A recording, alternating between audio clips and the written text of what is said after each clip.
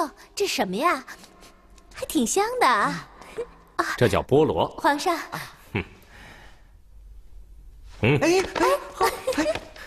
扎手吧，吃着香。今儿你差事办得不错，赏给你了。多谢皇上。哎，这下可以拿回家孝敬奶奶去。苏马，准备更衣。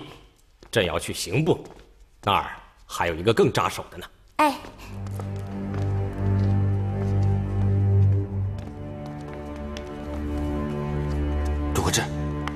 朱国志，皇上驾到！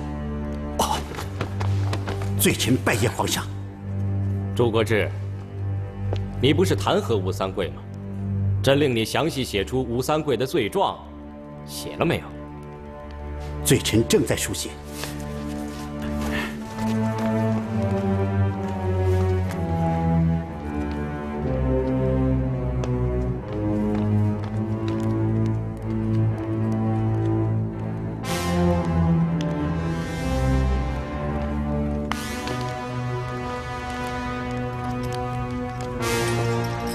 朱国志，你这纯粹是一派胡言，你诬陷朝廷大员，挑唆君臣关系，罪不可赦。皇上，臣死不足惜，但吴三桂等三藩久蓄不臣之心，已成我大清隐患。他们早晚要割地作乱，到了那个时候，朝廷想收拾他们，晚了。明珠，臣在。 你熟知大清刑律，就由你来定罪吧。皇上，依法当处以腰斩，是吗？能否留他一条活路呢？皇上，大清律乃圣祖所定，虽当今皇上也应遵守。朕要你斟酌呢。 既然皇上决意要赐朱国志恩典，臣遵旨减刑，可将腰斩改为斩首弃市。那就弃市吧。领旨。来，在，将朱国志绑赴法场。这。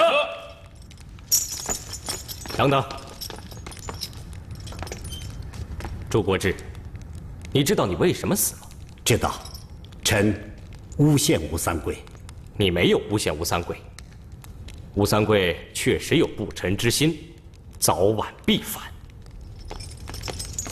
皇上，你听我跟你直说吧，吴三桂，朕杀不了他，朕只有杀你。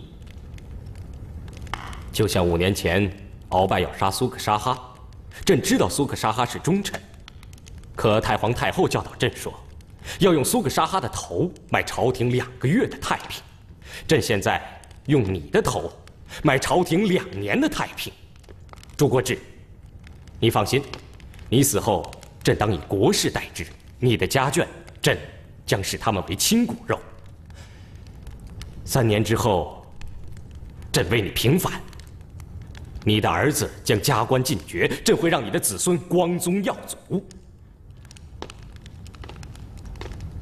臣明白了，皇上，臣死而无憾。带下去。这。站住！去刑具。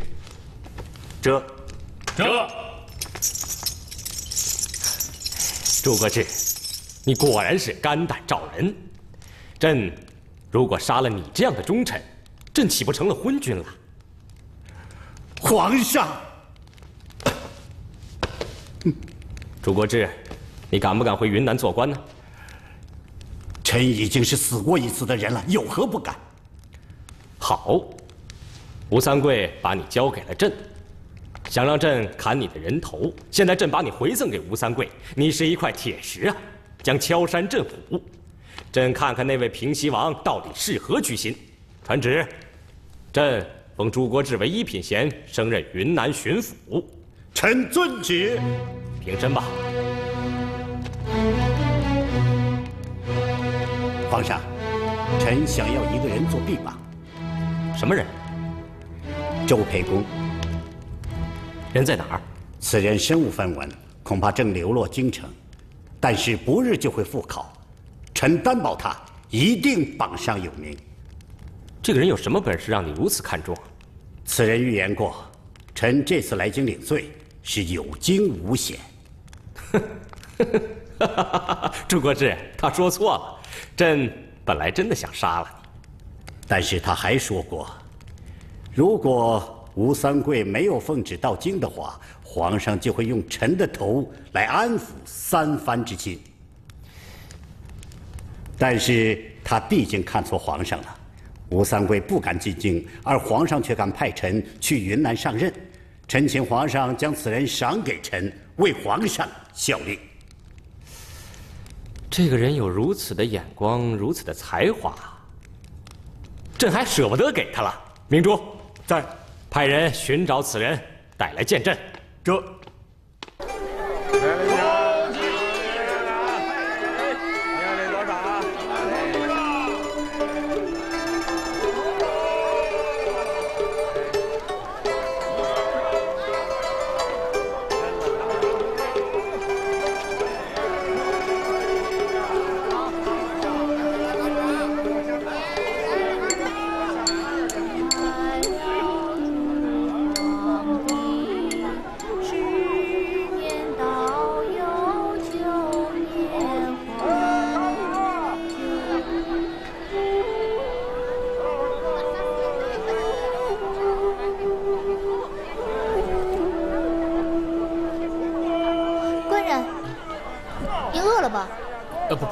不饿。我瞅你一天都没吃东西了。来，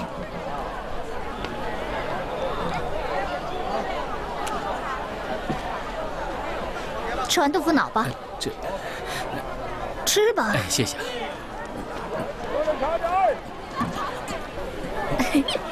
好吃吗？好吃啊！这真是琼浆玉液呀！不瞒大姐说，我已经3天3夜没吃东西了。我看你是饿着了。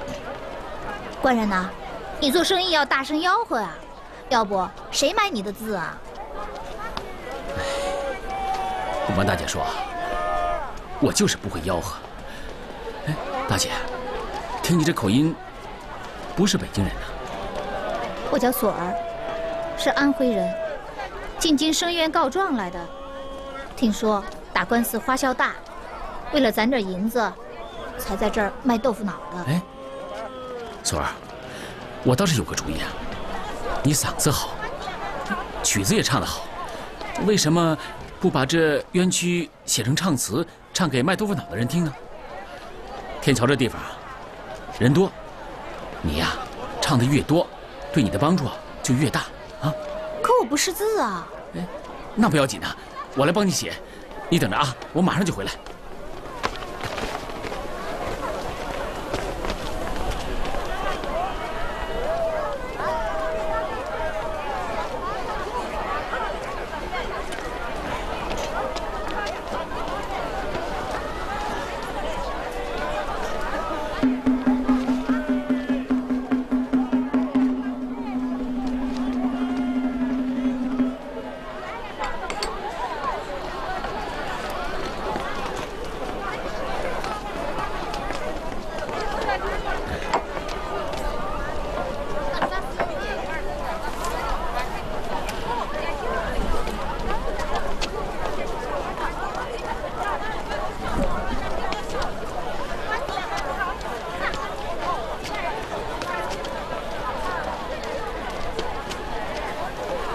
大姐，你看看。官人，您的字儿写得真漂亮啊！拿反了，在那边呢。哦，那这正面是谁的圈啊？那是一封书信。谁的书信啊？当今皇帝啊，有位老师叫武次友，他给明中堂写了一封书信，推荐一名穷书生给皇上。哎，这封书信呢，在当官的看来啊，顶得上1万两白银呢。但是这个穷书生不肯向权贵折腰，他要靠自己的实力考取功名啊。官人，这么贵重的东西，索儿不能要。拿着吧，就用它点那碗豆腐脑吧。哎，那碗豆腐脑还不值半文钱呢。但是在我穷书生心里啊，这碗豆腐脑可比这封万金书暖人心呐。吴大人，左大人在吗？在。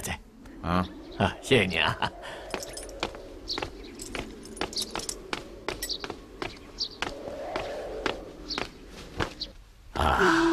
吴公子在京城做人难呐，我都看见了。你虽然是官居一品，但是别人绫罗绸缎，你却是一身布衣；别人出门八抬大轿，你出门却以马代步。说实话，尽管公子你如此谨慎，仍然免不了流言蜚语呀。左师兄真是洞若观火呀！在下做人难呐，做人质更难呐。这些日子，在下经常彻夜难眠，悔不该生于王公豪门，当个平常百姓多好啊！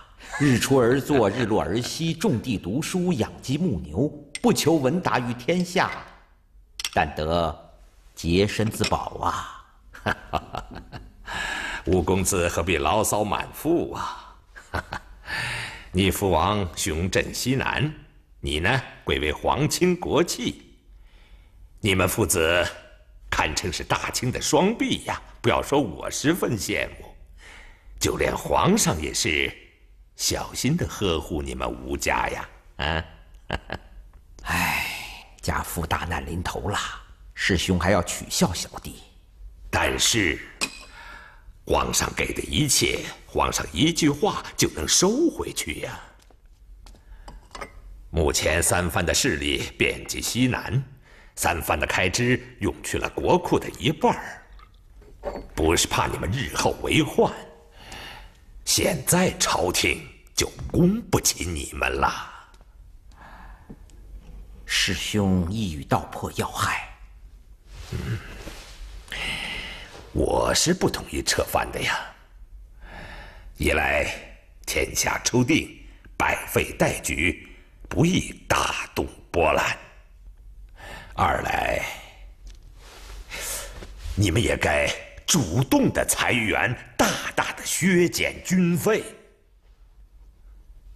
总不能手握重兵，虎视眈眈啊，狮子大张口，处处都向朝廷索要啊。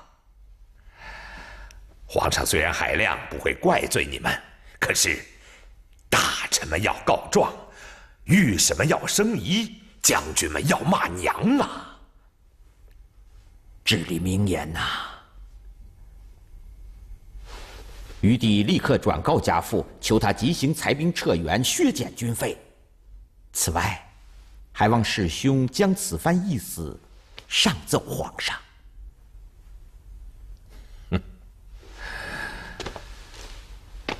世上只有一个人能说动皇上，是谁？太皇太后。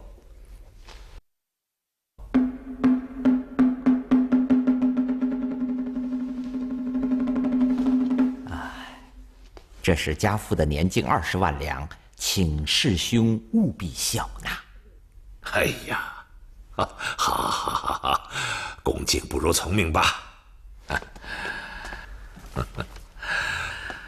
哎呀，我猜你的意思是让我帮助你引荐老祖宗啊？哎，咱们可把话说在前头，老祖宗可见不得金银财宝。谢师兄，余弟有数了。祖宗啊，微臣问过了御花坊的匠人了，说此品花乃是稀世珍奇呀！真是天赐大清，断然是本朝的祥瑞之兆啊！我说世侄啊，真是难为你了。这么水灵的宝物，你是怎么从千里之外给我弄来的？啊，家父特令人打造一只暖阁，由西双版纳护送京城，进献给老祖宗。家父还说，天底下只有老祖宗配养这花。奴才糊涂了，只有这花才配得上老祖宗。哎呀，有了这盆花啊，就不用奉承了。哎呀，这花啊，它是天物啊。可是我呀，只不过是个老人，我见了它呀，这就浑身的舒坦。哎，它叫什么名字来着？人间从未见过此花，因而尚无品名，正好请太皇太后赐名。没有什么花名啊能够配得上它。你瞧瞧，它活生生的像个人儿啊！不过呀，我想起来了，我小的时候啊，我那奶妈哄我睡觉的时候啊，总叫我妹儿妹儿。哎，我呀，干脆就把我这小时候的乳名给她起了。哎，我就叫她呀妹儿。老祖宗仁爱之心，古今罕见呀。我说呀，咱们这些奉承话呀，可别把它给熏着了。走，咱们到那边喝茶去。我说世侄啊，臣在。这平西王他得了什么病啊，不能来京啊？老祖宗在上，臣侄不敢不说实话。其实，家父他无病，他得的是心病。哦，心病。家父日夜想念老祖宗，何尝不愿进京朝拜？可他害怕呀，怕京中流言伤人，怕朝廷撤除藩镇，甚至怕有来无回呀。这话倒是说到家了。臣侄在书信中也苦劝家父，吴家的一切荣华富贵、兵马钱粮堆到一块儿，都不及老祖宗的信任二字。家父若听信流言，瞻前顾后，不敢进京朝拜，吴家怎么能对得起皇上和太皇太后的信任呢？是啊，在当年山海关的时候啊，吴三桂在顺清和抗清这2点上，他曾经犹豫过。后来先帝皇太极与他杀马为盟，相约永不相负，并且力排众议，封他为平西王，是为汉人中第一异姓王啊。是啊，后来吴三桂果然为大清国立下了汗马功劳，这都是太皇太后和先帝爷的眼光啊。是啊，如今虽说天下统一了，可是边疆不稳呢。所以说朝廷中需要贤臣勇将，怎能有负于吴三桂呢？是啊，只是如今朝中有人议论，说吴三桂兵多将广，势大权重，有不臣之心，有为患之嫌呐。嫉妒之心，人所难免嘛。老祖宗，这天底下最不可能谋反的人，就是家父了。世侄啊，你说得好啊，再说说看。老祖宗，20年前家父以背明降清，从龙入关，千里恶战，斩杀明军数十万，绞死永历王朱由榔。从那天起，天下汉人已对家父恨之入骨，甚至超出对满清八旗。尤其是前明余孽，更恨不得将家父碎尸万段。太皇太后啊，家父在大清是第一异姓王，而在汉人眼中，他却是第一国贼呀。家父为何落到如此绝境？这都是为了大清朝啊！家父除了对大清生死相随之外，早已别无选择。臣侄泣血立誓，吴家父子生为大清之臣，死为大清之鬼，万万不敢有异心。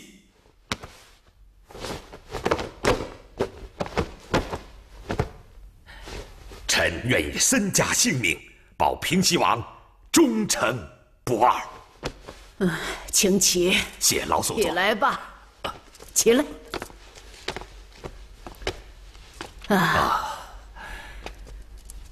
世侄啊，你视大清如君如父，我视你如同异性骨肉。说句心里话，得天下后，许多满人居功自傲，远不及你吴家父子这样的忠心耿耿啊！你告诉平西王，你说让他放心吧，我信任他，也惦记着他。谢老祖宗。老祖宗圣命。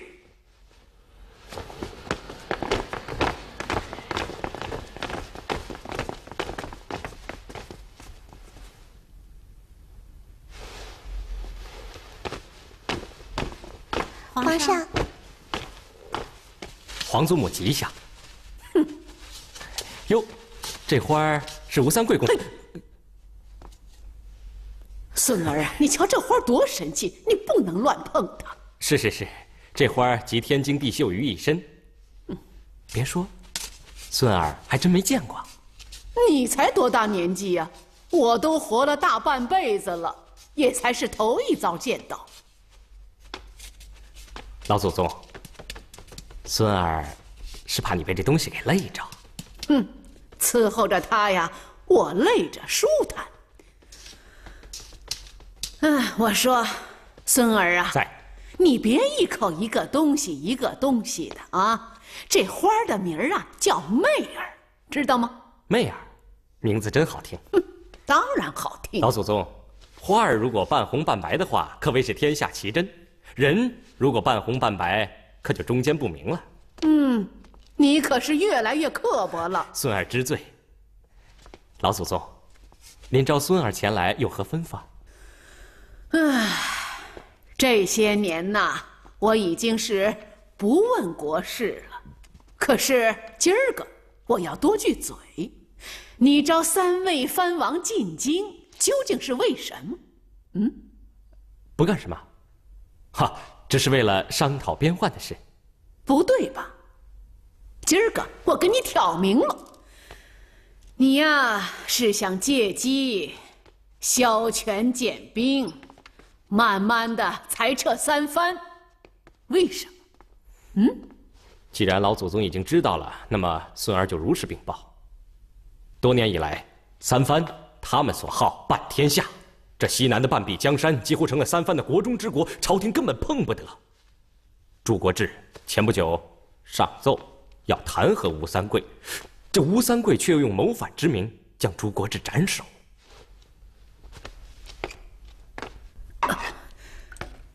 那些大臣们的意见呢？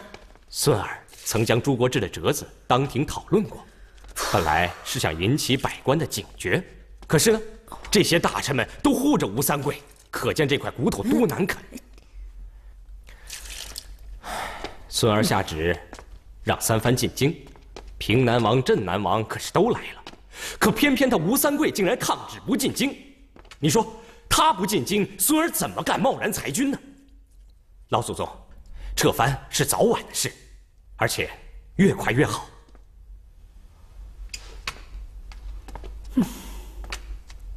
本来孙儿想时机成熟了，再请皇祖母的懿旨。今天既然已经问起了，那么一切请皇祖母定夺。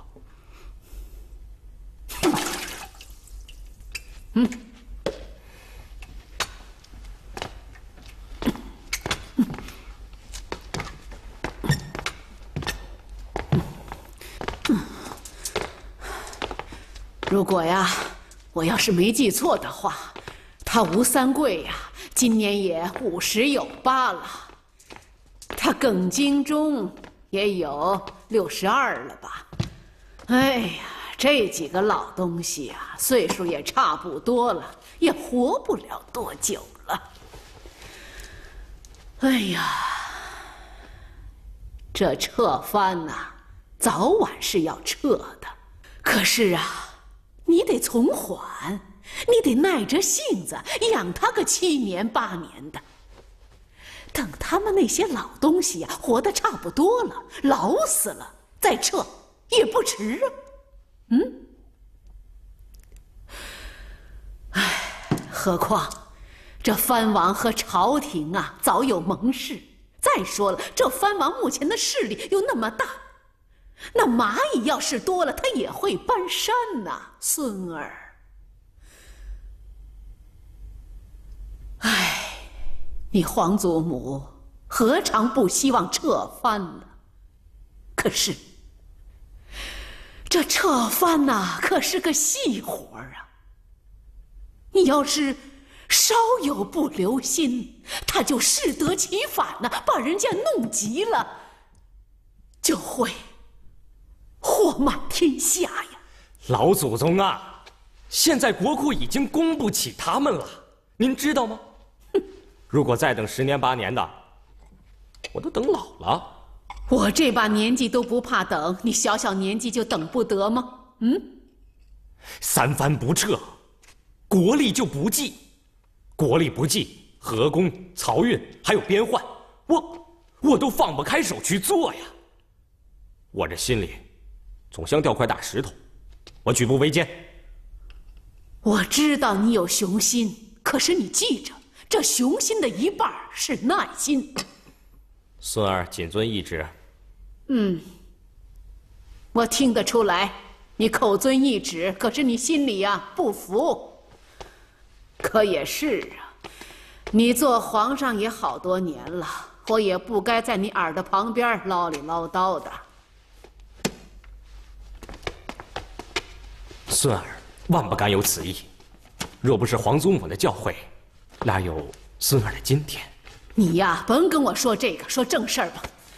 这三藩呢，不比鳌拜，鳌拜呢是挺厉害的，可他呢只是咱满族的一介家贼。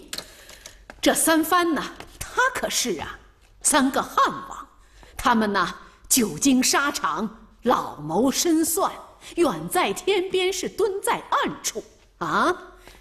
你要知道，这山高皇帝远呢，你高居京城，看不见摸不着，听不见抓不着，这才难斗呢，知道吗？孙儿这下明白了。皇祖母的意思是，知己知彼，才能够稳操胜算。朱国志的折子里，隶属了藩王10多款的罪状。我想亲自去南巡一下，到实地查访真伪。这倒不错啊。这从奏折上是看不出世道民情啊。你呀，应该见识一下人间百态，看看老百姓是怎么过日子的。不过你要真的去呀，就把苏麻带上，他侍奉你，我就放心了。那好，孙儿料理几日，尽快出行。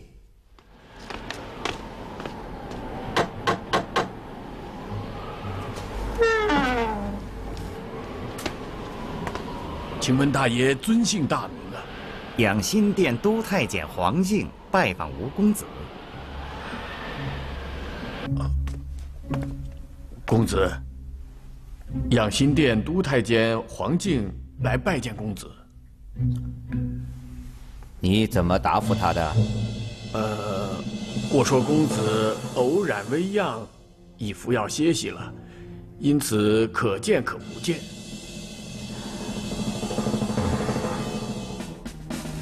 听说这个烟货是那个诛三太子的人？此人阴险莫测，我们还不知道是否真有诛三太子。奴才劝公子不要与之接触，以免惹火烧身呐。对付这个朱三太子嘛，父王送我12个字：不招，不惹，一急一离，将信将疑。公子的意思是？让他在客厅先等个半个时辰，不上茶，晾他一晾，然后我再去会会他，看看他和他的主子究竟有什么突破。是，奴才这就安顿他。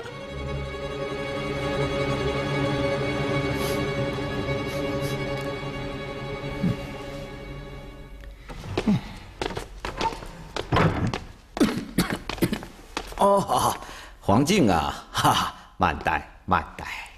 管家，在。为何不上茶呀？哦，奴才疏忽了。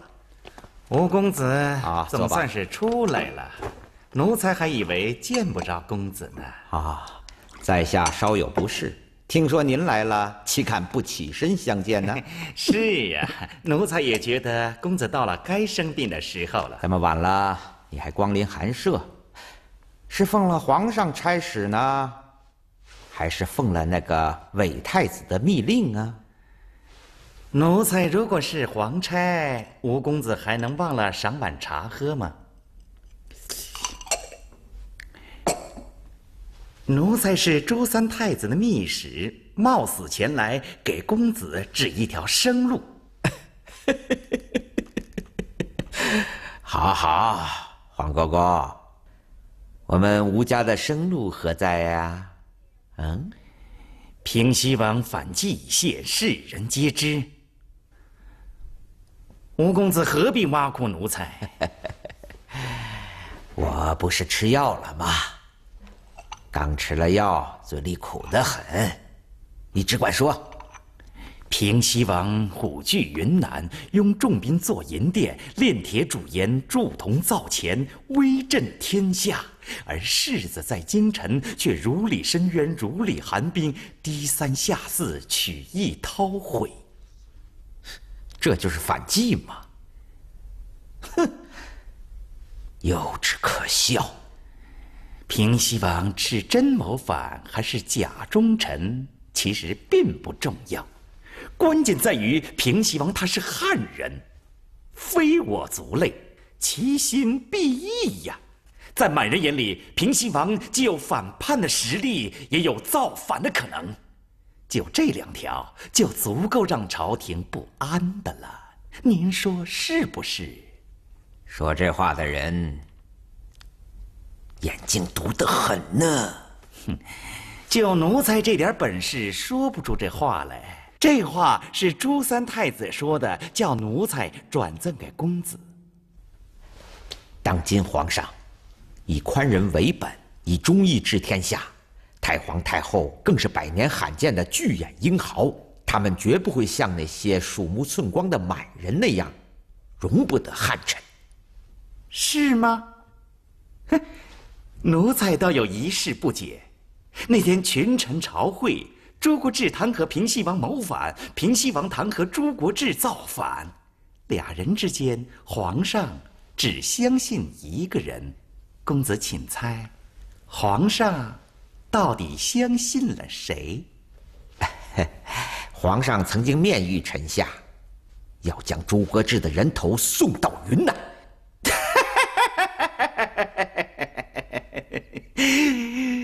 朱国治的人头倒是往云南去了，可是那人头上却已加封了2品顶戴花翎。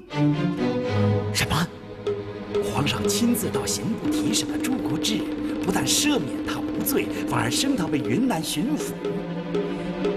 朱国治很快就要成为平西王身边的一颗钉子了。朱三太子有旨，请吴公子转告平西王，当今之计，唯有同朱三太子联手，才能共图天下。大路朝天，一人半边，阁下想干什么？吴家父子不管。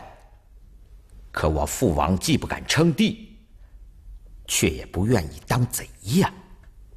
谁是贼？朱三太子乃天下之贵胄，他康熙才是满中满乙啊！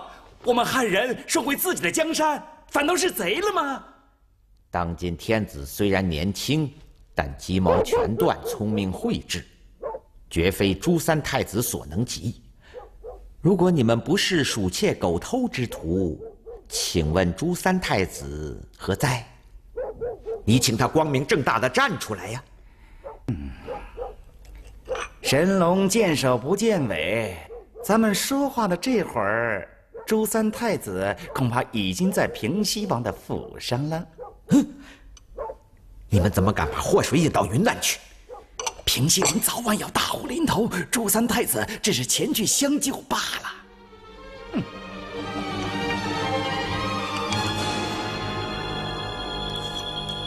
宋科，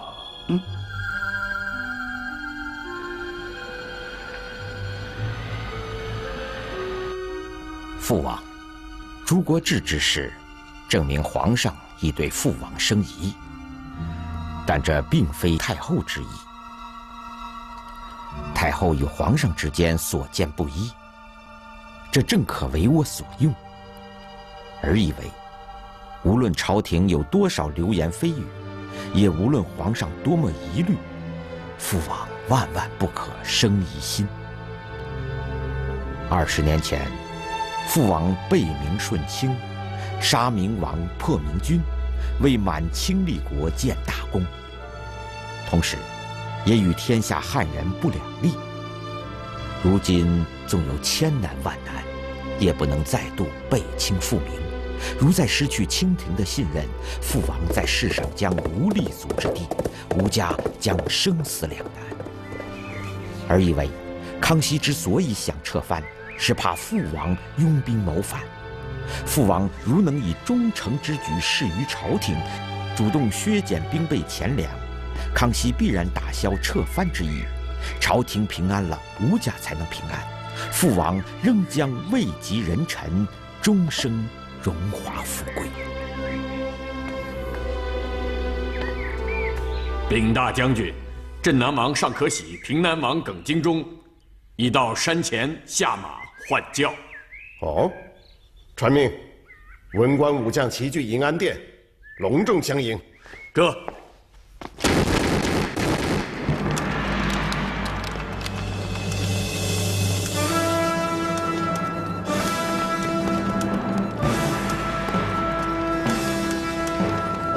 镇南王、平南王，平西王啊，我候你们多时了。今儿我五华山真是喜从天降，草木生辉啊！请，请。好气派呀！请。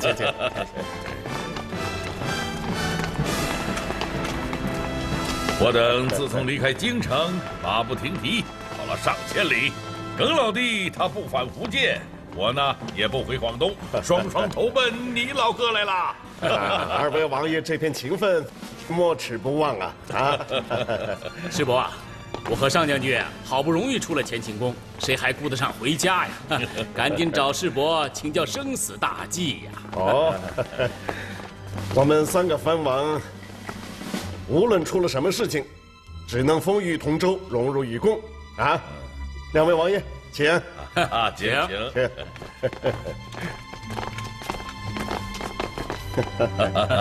大哥，你真是王者气派啊！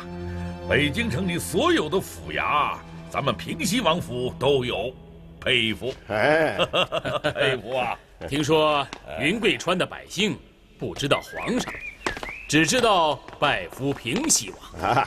其实我这个平西王啊，只是替皇上守南门的一介老奴啊，岂敢跟京城的府衙相提并论呢？不过我这银安殿虽小，也是五脏俱全呐。哦，光顾着欢喜了，2位王爷快请坐。请。美人呐，看茶。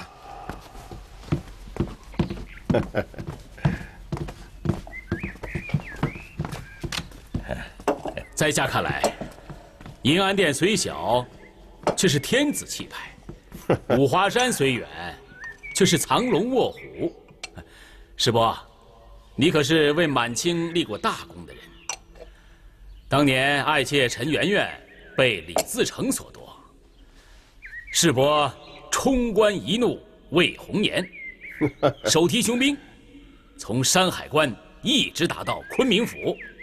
大清的江山一半是你师伯送的，师伯为何就不能与康熙分治天下呢？哎，老夫老了，你镇南王才是血气方刚、勇冠三军呢。